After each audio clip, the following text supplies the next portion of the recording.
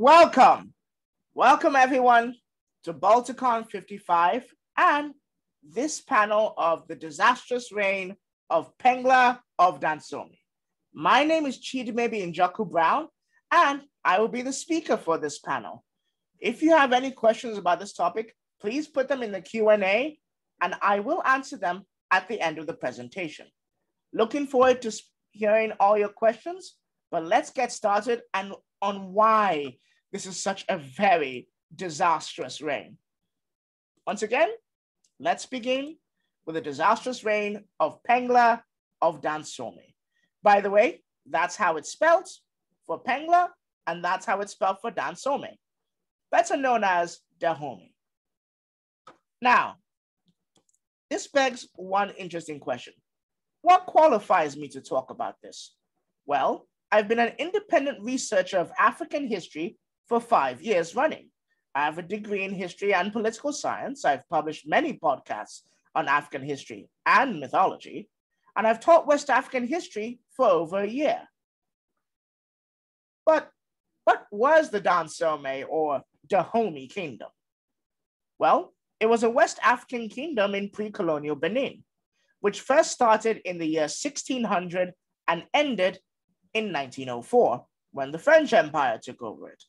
It was ruled by an ethnic group known as the Fon, which was the eternal enemy of the Oyo Empire of Southeast Nigeria. They were more well-known and famous for the Mino or Amazon regiments of women warriors. But who was Kpengla? Well, Kpengla, born in 1735, was the son of Tegbessou, the diplomat king of the Dahomey Empire.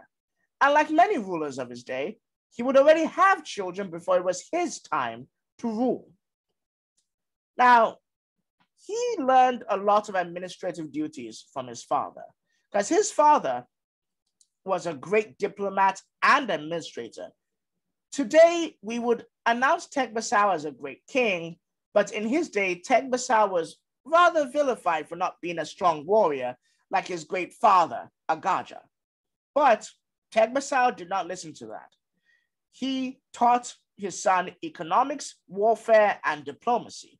And over time, he made sure to shift some of the administrative duties over to his son, Kpengla, so that Kpengla would already have a feel for ruling by the time it would be his turn. Now, one thing he was warned to never do, never try and monopolize the slave trade, because his grandfather had done it and it had not turned out well for the Dahomey Empire. Now, this brings us to our next topic. His father, Tegbessou, known as Tegbessou the diplomat, because he had to live in his father's shadow. His father had saved the kingdom from an economic crisis and had defeated many powerful enemies, not through force of arms, though he did fight in the occasional war against powerful empires like the Ashanti, but through his mind and cunning. That's how he was able to beat his powerful enemies. With empires far greater than his, Tegbessou stopped them in their tracks. His father also fixed the economic problems by making strong alliances with various merchant classes and merchant princes. And through this, his father was able to create many decades of peace, which was unusual for an empire that was more well-known for slave raiding. So, very unusual, but thumbs up to Tegbessou. Now, when we move past his father's shadow and look at Kpengla himself, Kpengla would have a lot of problems to deal with, especially after his father would die in 1774. Whenever a king dies, there's usually a succession crisis sometimes. Despite the efforts made by Tegbessou to make sure that Kpengla would be seen as the next person in line, there were many in the royal court who believed that Kpengla was rather unfit to rule. So this begat the first civil war that Kpengla and his own lineage would have to deal with, but not the first civil war that the Dahomey would ever have to deal with. Kpengla was able to put down several of his enemies, though, through his own intelligence that he gained from his father, but he failed to get the respect of the people. which is not a good thing when you're trying to be emperor. Another problem were the neighbors. The Oyo, the Ketu, the Ijebu, the Benin, and the Bogu were all massive, powerful empires that greatly dwarfed the Dahomey, especially the Oyo, being a Yoruba-held kingdom in southeast Nigeria that had many times forced the Dahomey to become a puppet kingdom or vassal state. Kpengla's grandfather, Agaja, had made attempts to break away from Oyo control, but had mostly ended in failure. But Kpengla had a crisis. The civil war had been costly. He had lost men and he had lost a lot of his fighting force. So he needed money to bolster that fighting force. So he tried to increase his efforts in the slave trade, get more funds, increase his army size. However, the Oyo Empire, which was the main exporter of slaves in the region, was not going to have any of that. The Oyo sent a terse but polite threat to Kpengla, which ended up with Kpengla having to spend more money and give even more tribute than usual to the Oyo Empire. They had been given a fixed amount every year to the Oyo to prevent the Oyo from destroying them, but now for this transgression against the Oyo's esteemed dominance, as the Oyo put it, he now had to pay more money, which would further harm the Dahomey Empire. Now, things get even more tricky with the Oyo, because during a diplomatic visit, the Prime Minister of Dahomey died while visiting the capital of the Oyo Empire in 1781. So the Alafin of Oyo, that being the king of the Oyo Empire or emperor for those who prefer, kidnapped and, well, kept all of the prime minister's wives. Not being satisfied, the Alafin demanded Kpengla that Oyo should have more Dahomey women. The Alafin wanted 100 more Dahomeyan women. Kpengla initially refused this, but the Alafin said, well, if you refuse me, I will conquer your empire. So Kpengla was forced to hand over 100 women from his empire in order not to be conquered, as well as giving the Oyo some money, which made Kpengla even less liked in the empire. Now, the Alafin still wanted more and more, so now he demanded more women.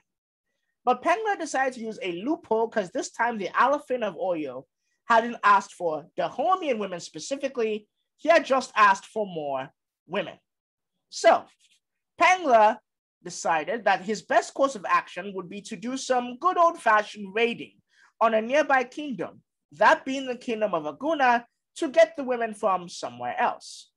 Now, you would think that the best force to send would be the famous Dahomey Amazons, these powerful, incredibly strong women that were very good at fighting, could take a lot of hits, and even for fun, apparently, like to fight elephants.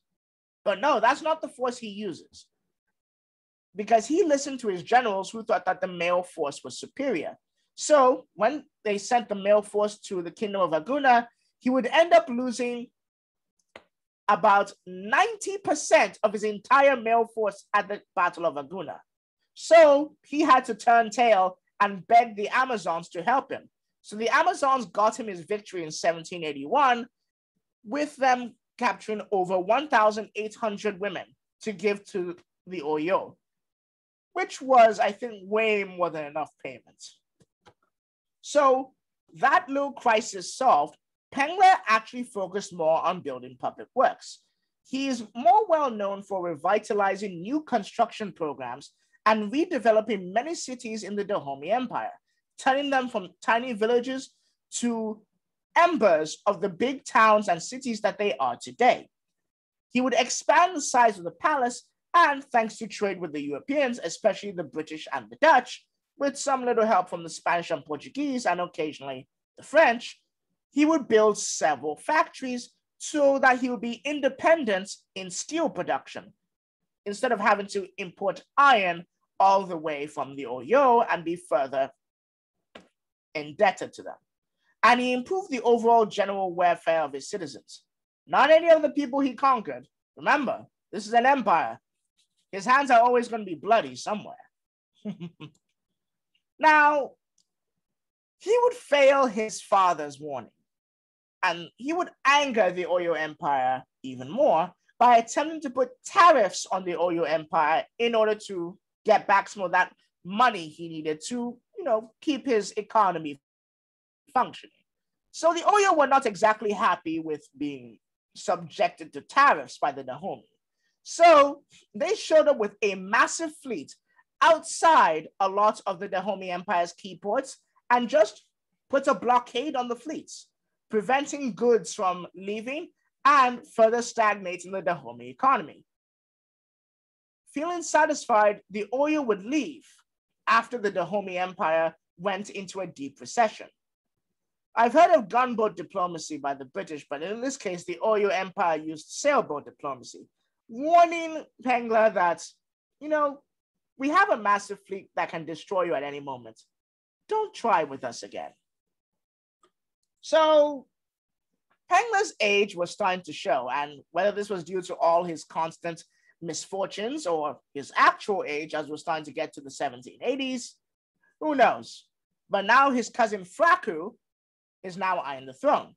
Fraku was also a grandchild of Agaja, and he thought that he could do a better job, that he could return the Dahomey to the glory days when they were a powerful, feared, and respected empire. But Kpengla also had a son. Well, he had many, but his eldest, Agonglo, realized that he would likely be in the same boat as his father was and in a civil war. It was inevitable at this point. So he tried to start making backroom deals to secure the throne. Agonglo did manage to secure the support of the ministers.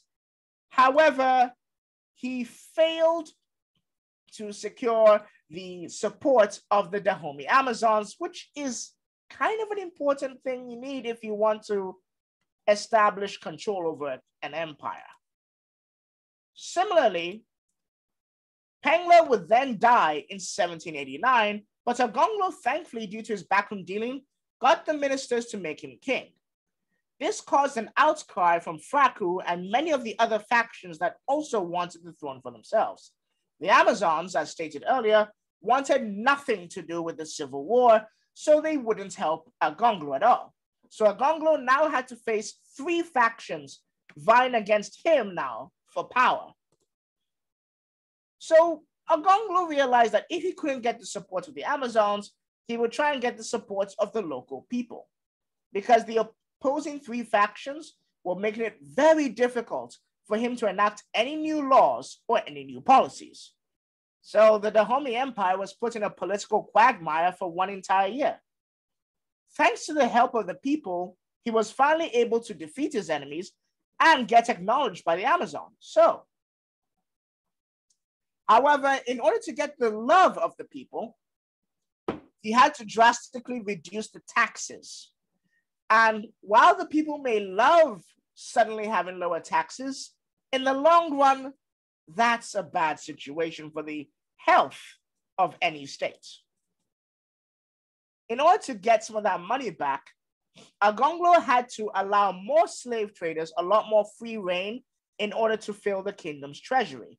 He also had to allow the European empires a lot more free reign in his lands. And for those of you that know a bit of African history, anything involving the Europeans getting more land in West Africa tends to be a bit of an uh-oh moment. So as for some of his enemies that he couldn't outright kill, he actually placed them as high-ranking members in his royal court, just to keep his enemies close and make them feel important.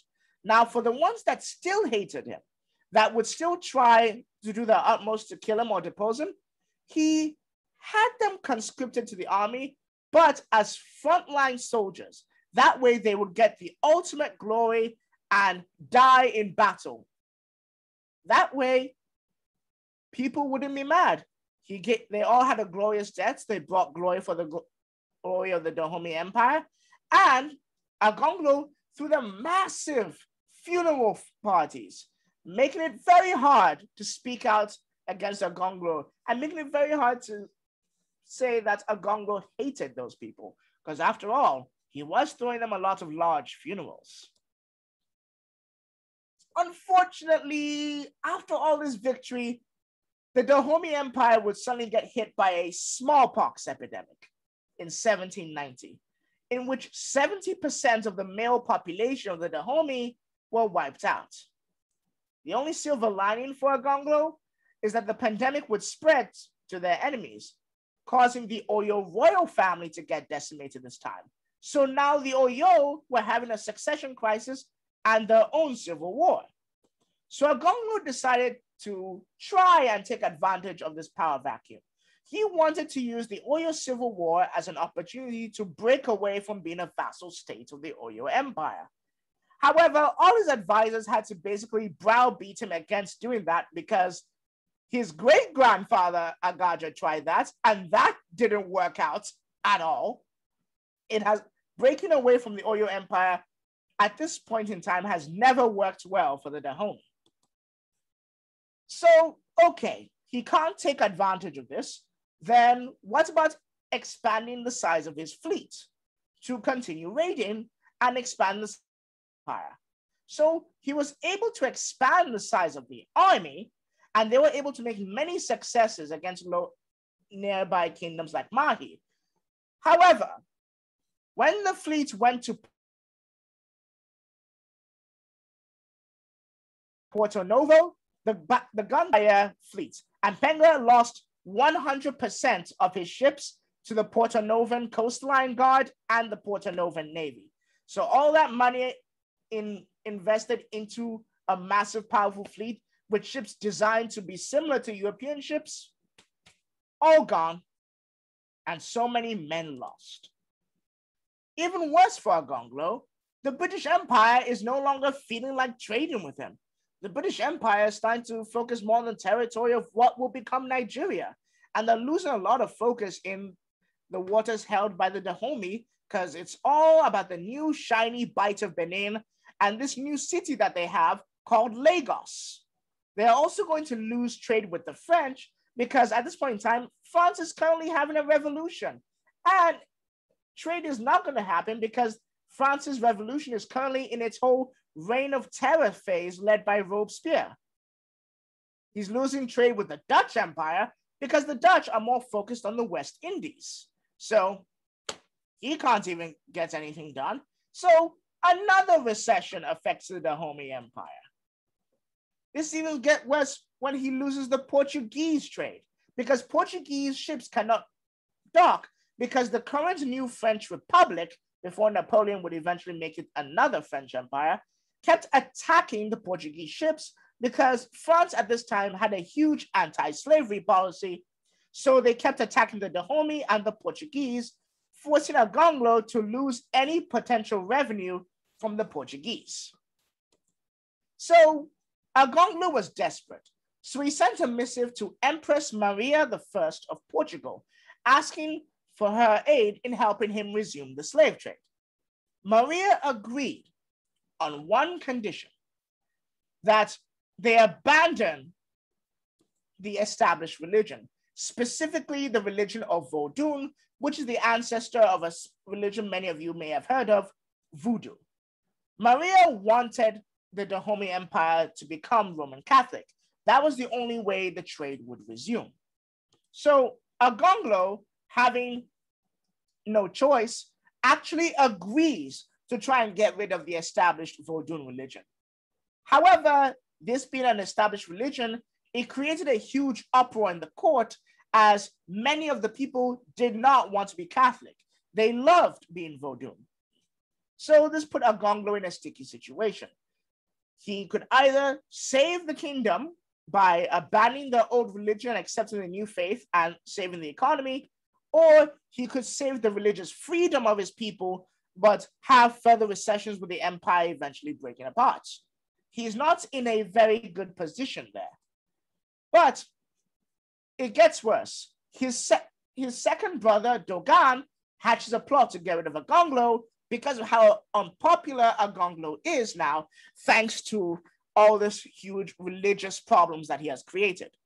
Now, it is suspected that he had some Amazons to help him because the Amazons were very devout practitioners of Vodou. So the circumstances of Agonglo's death come from two stories. Some people say that Agonglo was shot on his throne or that he was poisoned. Either way, Dogon was responsible for killing Agonglo after they made a final entreaty. Most folktale versions of his death have him being asked by the head of the Amazons to please reconsider the whole Roman Catholicism ideal. When Agonglo rejected it, the story goes that the head of the Amazons decapitated him right on his throne. But that's the folklore version. However it actually happened, Agonglo would die in 1797. Now, in the aftermath of this, Agonglo's second son, Adandozan, would take the throne as a child. So we now have an 8-year-old as emperor. And several members of the courts would try to be administrators to guide Adandozan to be the kind of king they wanted. But just because he was 8 years old doesn't mean that Adandozan was pliable. Adandozan was filled with rage at the loss of his father. And this child emperor would enact mass executions and sell several of his citizens into slavery. And it all goes downhill from there, because it seems that whatever Agonglo was trying to do to fix his nation, the advisors that were meant to help his son didn't exactly do the best job of advising him not to be a problematic emperor, because Agonglo's son would anger the British by trying to kidnap and steal British women as his own wives, purposefully angering the Oyo Empire by attacking towns owned by the Oyo Empire, trying to steal several European factories and claim that they should belong to him because he owned the land and they should now rent out the land for him and pay him a lot more money, angering almost every major European power in the region, to the point that he would eventually be forcibly deposed.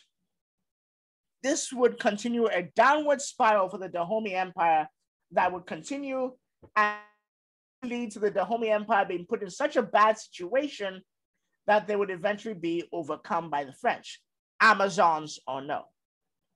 Because of this legacy, Kpengla and Agonglo are seen as because some of these were, well, their own fault, but they were dealt a bad hand. But their public work still stands today. Kpengla, however, is remembered more fondly than Agonglo is, because Kpengla at least tried to copy a bit of what Tegbessou the diplomat did. However, Agonglo's loss of the fleet and his military disasters and even further problems made him a bit more reviled, and he is seen as being directly responsible for Adandozan, who in Dahomey folklore and culture is reviled as an evil emperor or an evil king, or as, to put a point on it, the Caligula of the Dahomey Empire. And sadly, Adandozan did deserve the Caligula title. So a lot of Agonglo's policies would also negatively affect them, because the whole reduced taxes, which kept further spiraling the recession, making the Dahomey so broke that they would have to sell a lot of their own citizens multiple times just to recoup the losses. And the kingdom's treasury, even the king's own treasury, would never be as high as it was under Kpengla's reign.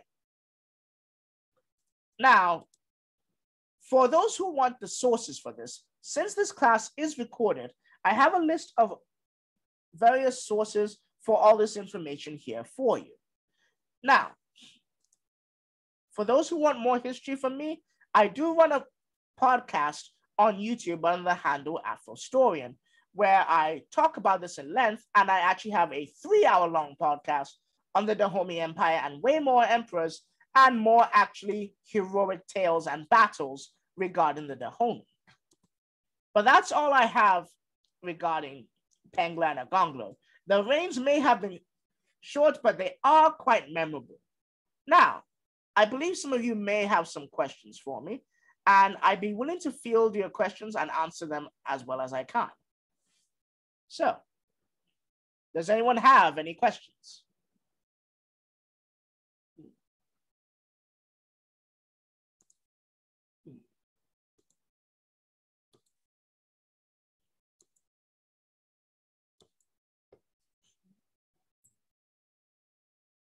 I'm not seeing any questions.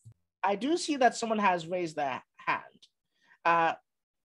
Miss Ada Njoku. Well, let me answer the first question before I answer her. I was able to do the research in this area because I was able to access a lot of the material from the Library of Congress and the African History and Art Museum at the Smithsonian. That's how I was able to get the information regarding this. Now, to answer Kylie Selkirk, what happened to Dogon after he killed Agonglo? Well, he was killed by Adandozan. Adandozan would have him arrested and then publicly executed. He was part of that mass execution that ended up with over 2,000 people dead.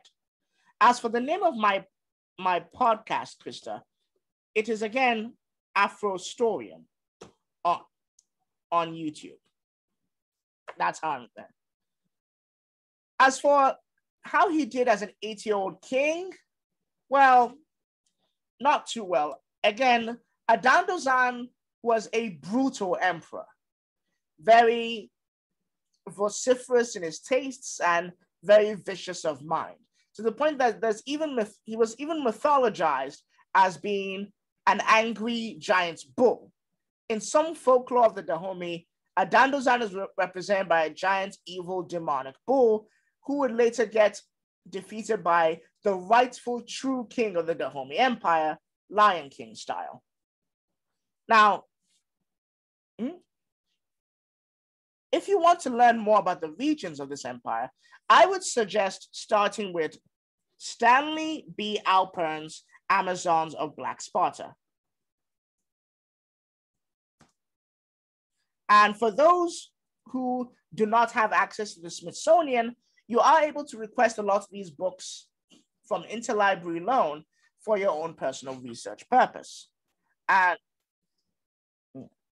why with Amazons was there no female political power? The Amazons did have a lot of political power. They were traders. They owned a lot of shops. They owned land. They had their own servants and slaves. But they were meant to be separate from the rest of the political world. You don't want your most powerful military get involved in the political process or deciding who gets to be king, as the later emperors of Rome would find out with the Praetorian Guard.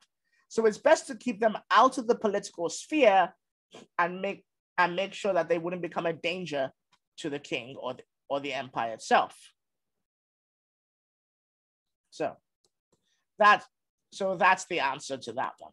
Now, I believe Miss Ada Njoku, would you mind typing out your question? Because I believe you had raised your hand in the chat.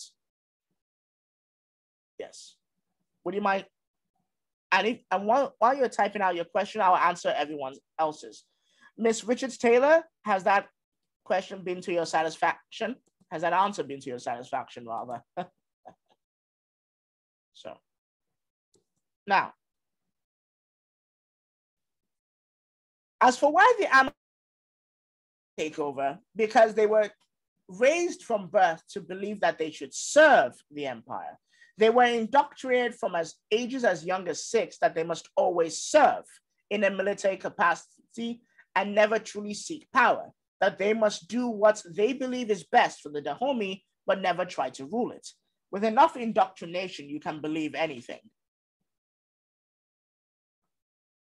As for where I currently teach classes, I teach classes on a platform known as OutSchool, which is an online virtual platform where I teach many history and mythology classes as well as paleontology. That's the platform I mainly use. Yes, Carol, they were brainwashed, essentially, into being the ultimate warriors and servants of the Dahomey Emperor. But as seen with Agonglo, when you push them too far, when you make them believe that you are not acting in the best interests of the Dahomey Empire, you get killed, as was seen. So, oh, you're going to ask about the 8-year-old emperor. Oh, no problem, Mr. Njoku. Now, Clint Ryan, you have a question for me? Yeah. You can either type it in the chat or type it in the question and answer section. Yeah. Well, to Miss Richards Taylor, it was more cultural and spiritual conditioning on the Amazons. Women didn't have as much independence in the Dahomey Empire as you might expect, considering even when you think about the Amazons. Only the Amazons had a lot more independence. And the only way for a woman to get a leg up in life was to become an Amazon. So through the religious doctrine and cultural doctrine, most women thought that the only way that they could rise up was if they put themselves in a position to directly serve the empire and the emperor. So they did not have equal rights with men in the Dahomey Empire. And the Amazons were a specific sort because they were above everyone in the empire except the emperor.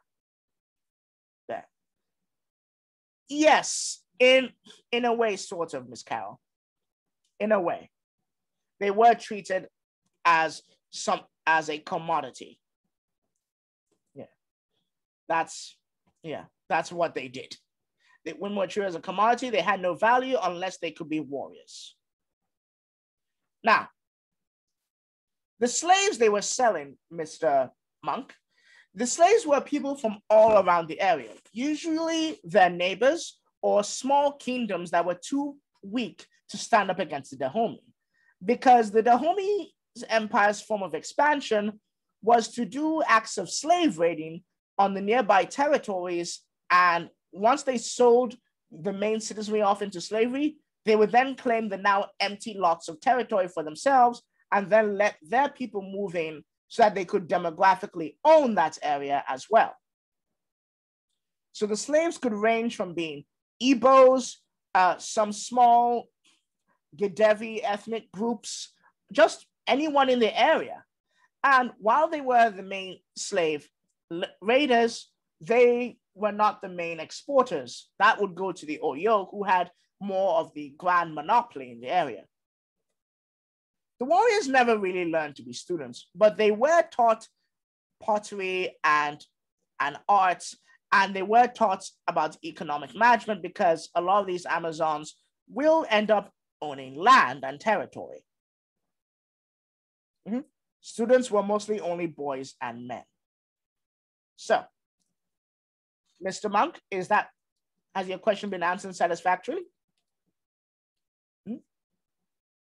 So, I am willing to field more questions until the time ends, but feel free to ask anything that's on your mind. Does anyone have any more specific questions about Agonglo and Kpengla themselves, or are people more interested in how the kingdom and empire worked? Because that's what I seem to be getting, which I don't mind. So, let's see.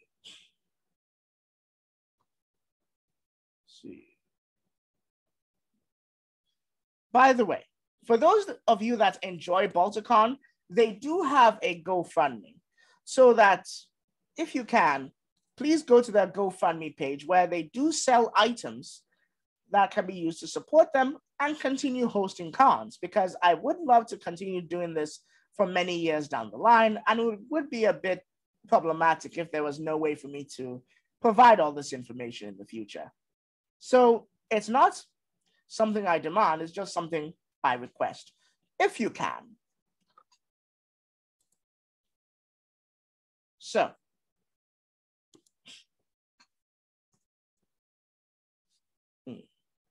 actually, yes, the Dahomey Empire did start using a lot of European styles because it was the only way to economically advance. Because if you wanted to trade more with the Europeans, you had to be more like the Europeans. You had to look more, as the Europeans would put it, civilized in order to get the good stuff, so to speak. If you wanted the best guns, if you wanted the best ships, if you wanted the best knowledge of weapons, if you wanted the best, most well-run factories, you had to change your attire to be slightly even more European. Even later emperors of the Dahomey, even though they would still have the empires, would still use dyes and cloths and colors that were mostly coming from Europe, especially dyes that were not normally found or produced in the Dahomey Empire. So yes, they started using some European styles, but you wouldn't see them going Victorian in their attire even by the 1800s. They would still have their own unique identity because later they would shift back to the old Dahomey styles of fashion because they saw where the winds of change were blowing after the scramble for Africa had been announced by the various European empires. Yeah. So, yeah.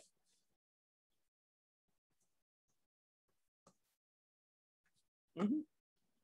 So, does anyone else have other questions on their mind?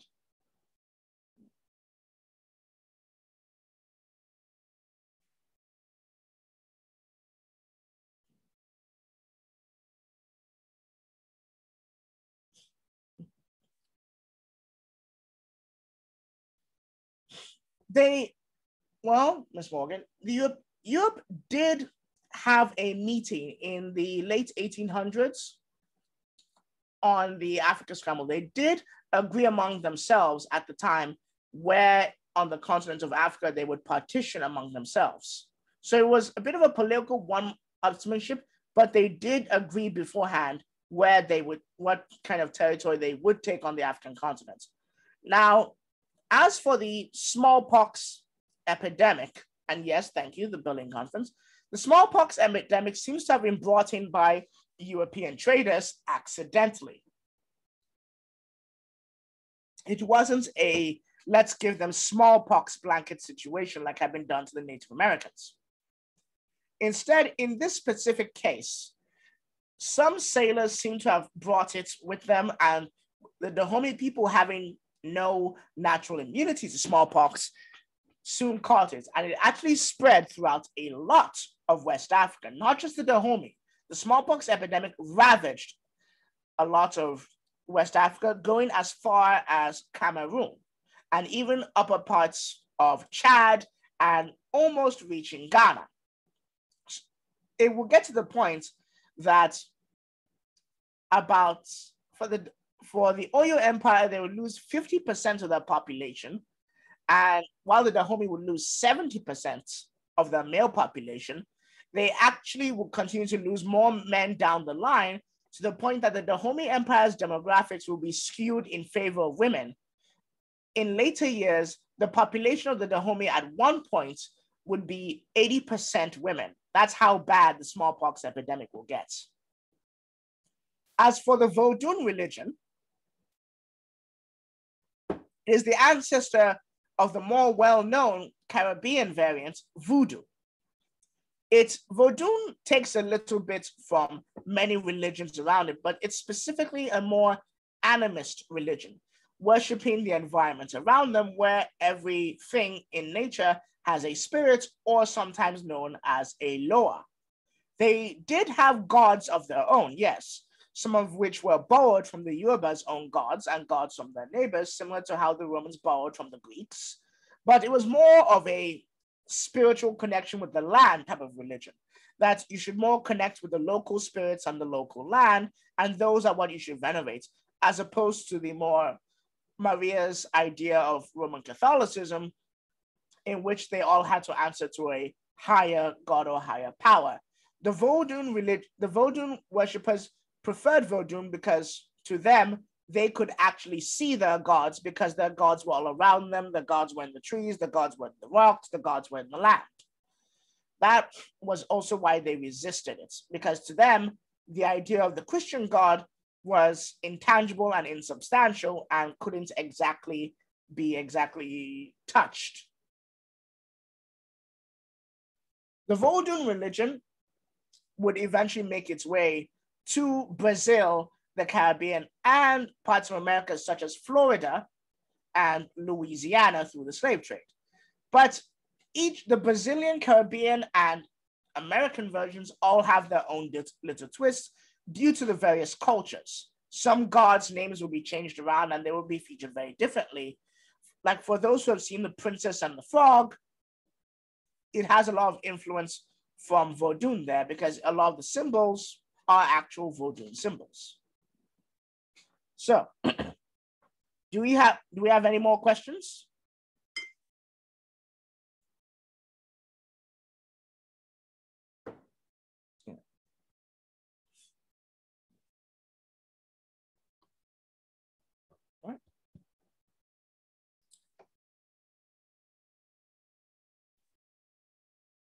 All right, very well.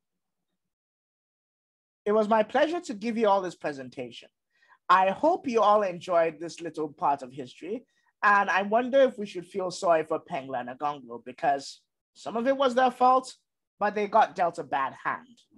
So, for those of you that want their students to learn more African history from me, you can find me on OutSchool.